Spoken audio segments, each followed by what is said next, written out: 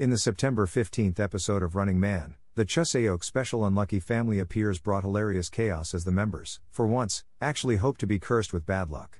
This time, the cast competed to see who was the most unlucky, with Song Ji-hyo and Geum Sae-rok heading up the unlucky families.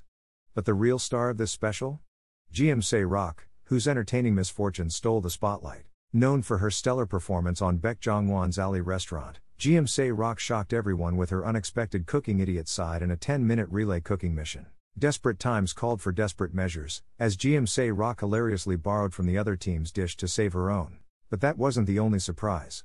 Known as the Unlucky One, Ji Suk-jin was left speechless as Geum Sae-rok displayed a level of bad luck even he couldn't compete with. From hilarious cooking blunders to unlucky accidents, Geum Sae-rok's misfortunes had everyone laughing, earning her the title of the ultimate unlucky family member.